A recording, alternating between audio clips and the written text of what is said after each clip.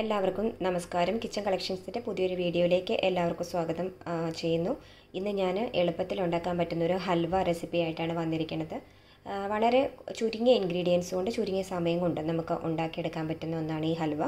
പല പൊടികൾ കൊണ്ട് ഹൽവ ഉണ്ടാക്കാം. ഞാനിവിടെ ഗോതമ്പ് പൊടിയാണ് എടുത്തിരിക്കുന്നത്. അതിന് വേണ്ടിയിട്ട് 1 കപ്പ് ഗോതമ്പ് പൊടി ഞാൻ എടുത്തിട്ടുണ്ട്. മധുരം നമ്മുടെ ഇഷ്ടത്തിനനുസരിച്ചാണ് ചേർക്കേണ്ടത്. അത് 1 കപ്പ് ഗോതമ്പ് പൊടിക്ക് 1 കപ്പ് വരെ മധുരം നമുക്ക് ചേർക്കാവുന്നതാണ്, ശർക്കരയോ പഞ്ചസാരയോ. ഞാനിവിടെ 1/2 കപ്പ് ശർക്കര പാനിയാണ് അതിന് വേണ്ടി എടുത്തിരിക്കുന്നത്. ഞാൻ മധുരം കുറച്ച് ഉപയോഗിക്കുന്നതുകൊണ്ടാണ് കേട്ടോ 1/2 കപ്പ് എടുത്തിരിക്കണേ. അല്ലാത്തവർക്കൊക്കെ 1 കപ്പ് എടുക്കാവുന്നതാണ്. നല്ല മധുരം വേണ്ടവർക്കൊക്കെ 1 കപ്പ് എടുക്കാവുന്നതാണ്. ഞാൻ എടുത്തിട്ടില്ല, 1/2 കപ്പ് എടുത്തേക്കുന്നത്.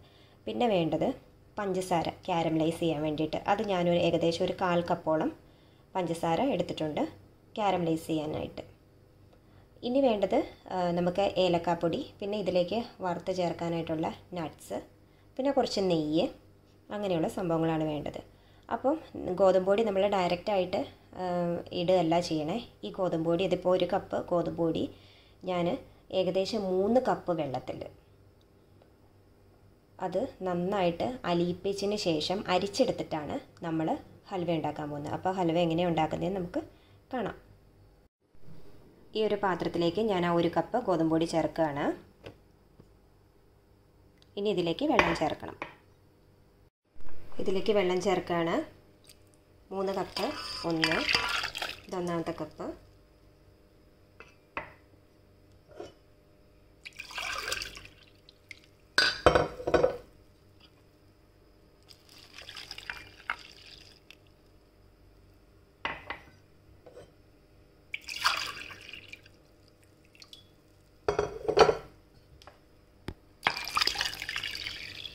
ഇങ്ങനെ 3 കപ്പ് വെള്ളം ചേർത്തിട്ടുണ്ട്. ഇനി ഇത് നന്നായിട്ട് മിക്സ് ചെയ്ത് യോജിപ്പിക്കുക.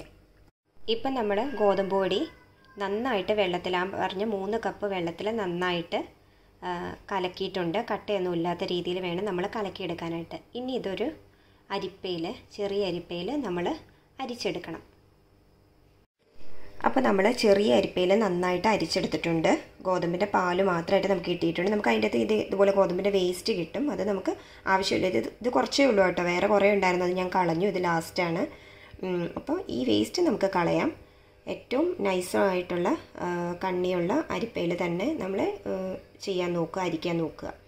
അതിനുശേഷം ഇനി നമുക്കിത് ഹൽവ ഉണ്ടാക്കാൻ തുടങ്ങാം. അപ്പോൾ നമ്മളിതൊരു പാനിലേക്ക് ഒഴിച്ചിരിക്കുകയാണ്. ഇനി നമുക്കിത് നന്നായിട്ട് ഇളക്കി കൊടുക്കാം.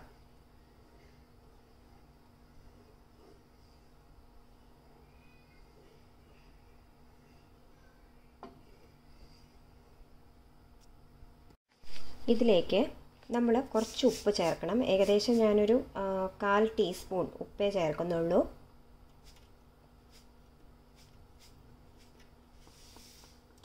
ഉപ്പ് ചേർത്തിട്ടുണ്ട്. ഇനി നമുക്കിത് കുറുക്കിയെടുക്കുക. ഞാനിപ്പോൾ ലോ ഫ്ലെയിമിലാണ് ഇതിട്ടിരിക്കുന്നത്. പയ്യെ കുറുകാൻ തുടങ്ങിയിട്ടുണ്ട്. നമ്മൾ ശരിക്കും ശ്രദ്ധിക്കണം, ഇല്ലെങ്കിൽ ഇങ്ങനെ അവിടെ ഇവിടെയൊക്കെ ആയിട്ട് ഇങ്ങനെ കട്ട പിടിച്ചു വരും. അന്നേരം നമ്മൾ ഒന്നുകിൽ തീ ഓഫ് ചെയ്തിട്ട് നന്നായിട്ട് ആ കട്ടകൾ ഉടച്ചു കൊടുക്കുക. പിന്നീട് തീ സിമ്മിലിട്ട് നന്നായിട്ട് ശ്രദ്ധിച്ച് ഇളക്കിക്കൊണ്ടിരിക്കുക. നല്ലതായിട്ട് ശ്രദ്ധിക്കണം. പരമാവധി നോൺ സ്റ്റിക്ക് പാൻ ആയിരിക്കും എപ്പോഴും നല്ലത്. ഇത് നല്ല ഒരു ഹൽവയുടെ ഷേപ്പിൽ ഇത് കിട്ടാനായിട്ട് എപ്പോഴും നല്ലത്. അടിക്കൊന്നും പിടിക്കാനുള്ള സാധ്യത കുറവാണ് നോൺ സ്റ്റിക്ക് വരുമ്പോൾ. കണ്ട ബബിൾസ് വന്നു തുടങ്ങി. നമ്മൾ നന്നായിട്ട് കൈ എടുക്കാതെ നമ്മൾ ഇളക്കി കൊടുക്കണം. എനിക്ക് ശരിക്കും പറഞ്ഞാൽ ഇപ്പോൾ ഈ ഒരു കയ്യിലിങ്ങനെ മൊബൈൽ പിടിച്ചുകൊണ്ട് ഷൂട്ട് ചെയ്യുമ്പോൾ ഇച്ചിരി ബുദ്ധിമുട്ടുണ്ടാകും. അതുകൊണ്ടാണ് ഞാനിങ്ങനെ കണ്ടിന്യൂസ് ആയിട്ടുള്ള ഈ ഇത് കാണിക്കാത്തത്. അപ്പോൾ ഇത് നമ്മൾ ഇപ്പോൾ ആയിക്കൊണ്ടിരിക്കുന്നു. പിന്നെ മധുരത്തിൻ്റെ കാര്യം ഞാൻ പറഞ്ഞത് 1 കപ്പ് ഗോതമ്പ് പൊടിക്ക് 1 കപ്പ് മധുരം വരെ മാക്സിമം ആവാമെന്നാണ്. ഓരോരുത്തരുടെ മധുരം ഓരോ രീതിയിലാണല്ലോ. അത് നിങ്ങൾ 2 കപ്പോ 3 കപ്പോ ഒക്കെ ചേർക്കാം കേട്ടോ. ഞാനിവിടെ ഒരു 1/2 കപ്പ് ശർക്കര പാനിയും പിന്നെ ക്യാരമലൈസ് ചെയ്യുന്ന ഷുഗർ ഏകദേശം 1/4 കപ്പ് ഉണ്ടാവും. അത്രയും മാത്രമേ ഞാൻ ഉപയോഗിക്കുന്നുള്ളൂ. ഏറ്റവും ചുരുങ്ങിയ രീതിയിൽ മധുരം മാത്രമേ ഞാൻ ഉപയോഗിക്കുന്നുള്ളൂ. അതുകൊണ്ട് എൻ്റെ അളവ് ഇത്രയും കുറവ് വരണം കേട്ടോ. ബാക്കി എല്ലാവർക്കും കൂടുതൽ ഉപയോഗിക്കാം. പിന്നെ ഇപ്പം തുടക്കത്തിൽ നമ്മൾ ശർക്കര എടുത്തത് നമുക്ക് അത്ര പാകമല്ലാന്ന് തോന്നി, അതായത് മധുരം കറക്റ്റ് അല്ലാന്ന് തോന്നി. അങ്ങനെയാണെങ്കിൽ പിന്നീട് നമുക്ക് പഞ്ചസാര ഇതിൻ്റെ കൂട്ടത്തിലേക്ക് ആഡ് ചെയ്താൽ മതി. പൊടിച്ച പഞ്ചസാര ആഡ് ചെയ്യാവുന്നേ ഉള്ളൂ. ശർക്കര തന്നെ എടുക്കണമെന്നില്ല. പഞ്ചസാര ആഡ് ചെയ്ത് മധുരം നമുക്ക് കൂട്ടാവുന്നതേ ഉള്ളൂ. അപ്പോൾ ഇതേ പയ്യെ തിളച്ച് വന്നിട്ടുണ്ട്. നന്നായിട്ട് തിളച്ചതിന് ശേഷം നല്ലൊരു പാകമാകുമ്പം വേണം നമുക്ക് ശർക്കര പാനി ചേർക്കാനായിട്ട്. ആയിട്ടില്ല, ആയിക്കൊണ്ടിരിക്കുന്നതേ ഉള്ളൂ. നന്നായിട്ട് കുറുകി വന്നിട്ടുണ്ട്. ഈ സമയത്ത് നമുക്ക് ശർക്കര പാനി ചേർത്ത് കൊടുക്കാം. അരിച്ചു വെച്ച ശർക്കര പാനിയാണ് നമ്മൾ ഉപയോഗിക്കുന്നത്. 1/2 കപ്പ് ശർക്കര പാനി നമ്മൾ ചേർത്തിട്ടുണ്ട്. ഇനി വീണ്ടും ഇതിനെ കുറുകാനായിട്ട് അനുവദിക്കുക. ഞാൻ നെയ്യ് ഇതുവരെ ചേർത്ത് കൊടുത്തിട്ടില്ല. നെയ്യ് ചേർക്കേണ്ട ഒരു പാകമാകുമ്പം നമുക്ക് ചേർക്കാം. അപ്പോൾ ഇനി തിളയ്ക്കാനായിട്ട് അനുവദിക്കുക. നന്നായിട്ട് കുറുകി വരട്ടെ. അതിന് ശേഷമാണ് നമ്മൾ കാരമലൈസ് ചെയ്ത ഷുഗർ ചേർക്കുന്നത്.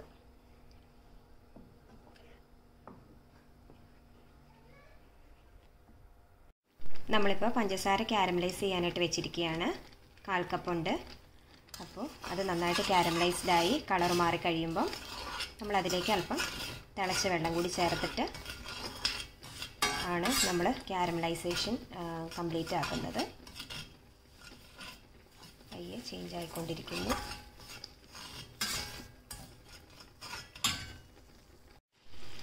പഞ്ചസാര നന്നായിട്ട് കാരമലൈസ്ഡ് ആയിട്ടുണ്ട്. ഇനി നമുക്കിത് ഹൽവയിലേക്ക് ചേർക്കാം. കാരമലൈസ്ഡ് ഷുഗർ കൂടി നമ്മൾ അതിലേക്ക് ചേർത്തിരിക്കുന്നുണ്ട്. ഇനി നന്നായിട്ട് നമ്മൾ ഇതിങ്ങനെ ഇളക്കി കൊടുക്കുക. അടി പിടിക്കാതെ ശ്രദ്ധിക്കുക. ഇനി ഈ സമയത്ത് നമുക്ക് അല്പം നെയ്യ് ചേർത്ത് കൊടുക്കാം.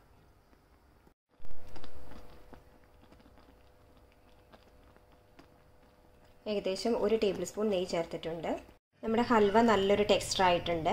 ആ സമയത്ത് നമ്മൾ അതിലേക്ക് വറുത്ത് വെച്ചിരിക്കുന്ന നട്ട്സ് ചേർത്തിരിക്കുകയാണ്. ഞാനിവിടെ കടലയും ബദാമുമാണ് ചേർത്തിരിക്കുന്നത്. ഏത് നട്ട്സ് വേണമെങ്കിലും എടുക്കാം. നെയ്യിൽ വറുത്ത് നമ്മൾ ചേർത്തിരിക്കുകയാണ്. മധുരം എന്തെങ്കിലും ആവശ്യമുണ്ടെന്ന് തോന്നുവാണെങ്കിൽ നമുക്ക് പൊടിച്ച പഞ്ചസാര ഈ അവസരത്തിൽ ചേർത്ത് നന്നായിട്ട് ഇളക്കി യോജിപ്പിച്ചാൽ മതി. പിന്നെ ഞാനിവിടെ ഏലക്ക ഒരു 10 ഏലക്കായുടെ പൊടി എടുത്ത് വെച്ചിട്ടുണ്ട്. അതുകൂടി ചേർക്കാൻ പോവാണ്. ഏലക്കാപ്പൊടി കൂടി ചേർക്കുക. ഇതാ നമ്മുടെ ഹൽവ റെഡി ആയിട്ടുണ്ട്. ഇനി നമുക്കിതൊരു പാത്രത്തിലേക്ക് മാറ്റാം. അപ്പോൾ ഹൽവ ഞാനൊരു വേറെ പാത്രത്തിലേക്ക് മാറ്റിയിട്ടുണ്ട്. അതിൻ്റെ മുകളിലേക്ക് ഞാൻ കുറച്ച് വെളുത്ത എള്ള് കൂടി ചേർത്തിട്ടുണ്ടായിരുന്നു. അത് നിർബന്ധമില്ല, എന്നാലും വെറുതെ ചേർത്തു എന്ന് മാത്രമേ ഉള്ളൂ. പിന്നെ ഈ റെസിപ്പി എല്ലാവർക്കും ഇഷ്ടപ്പെട്ടെങ്കിൽ സപ്പോർട്ട് ചെയ്യുക. എല്ലാവർക്കും നല്ലൊരു ദിവസം ആശംസിക്കുന്നു. Thank you very much.